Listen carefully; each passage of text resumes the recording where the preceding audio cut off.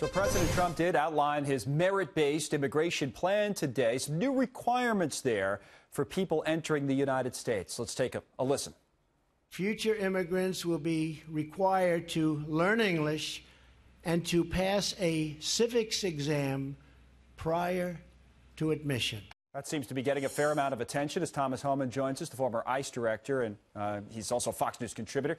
So it's good to see you, sir. And on that part of it, requiring immigrants to speak English and pass a civics exam, but in particular the English-speaking requirement, do you believe that is necessary? And if so, why? Why does that need to be part of a plan?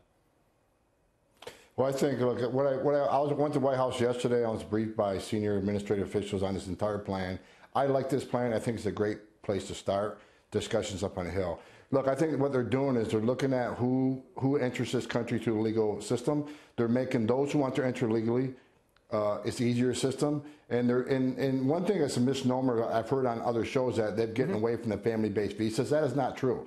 They're going to stick with family-based visas on the nuclear family, mother and father, sons, daughters, that nuclear family. But the aunts and uncles and grandparents, right, that's out of the plan. They want to shift more to merit on that part of it. Yes, and I think having a certain educational level, having experience, technical experience in high-tech jobs. I think having ability to speak the English language, I mean, they're all positives, and that adds points. Now does the plan say if you don't speak English, you have absolutely no chance to get it? No, it just adds points. So those people who can speak English, have those skills, have that education, they have an advantage on the point system. So I think it's the right thing to do. All right, let me bring up some of those other levels as we look at the goals here, trying to get those admitted under employment and skills up to 57% from 12%. That's the whole idea being merit-based. But if you look at the merit-based factors that are in play, you're talking about English proficiency as one thing, but also age, employment offers, which you brought up. So you want to have somebody offering to give you a job, educational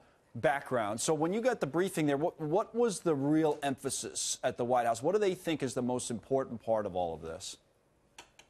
I think they want people to come to this country that's going to add to the development of this country. They're going to add to the economy of this country. We had economists in the briefing, very well-respected economists, that talked about how this new plan would raise the GDP. It would raise the tax base. It would keep and help protect American wages, help raise wages, not just for American workers, for those legal immigrants in this country. It also raised their wages. What I heard yesterday, I was very convinced that this is a great place to start. Now, this is a long way from being done. Right, to start a conversation. That put a plan on the table. Sorry to interrupt, but my final question before I let you go is that it doesn't seem as though they really want this particular plan right this minute to become law. Is that fair, that it's a conversation starter? Democrats control the House. I know operations is more your business than politics, but this is a tough one. No mention of Dreamers, for example, which maybe would get Democrats to talk more.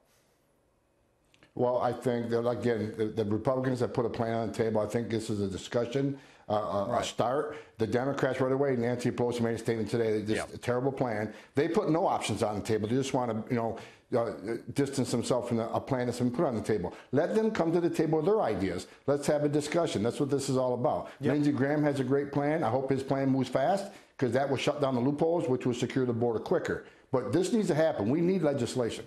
It's good to see you, sir, as always. Always appreciate your experience and analysis on this issue. Thanks a lot, Thomas Homan.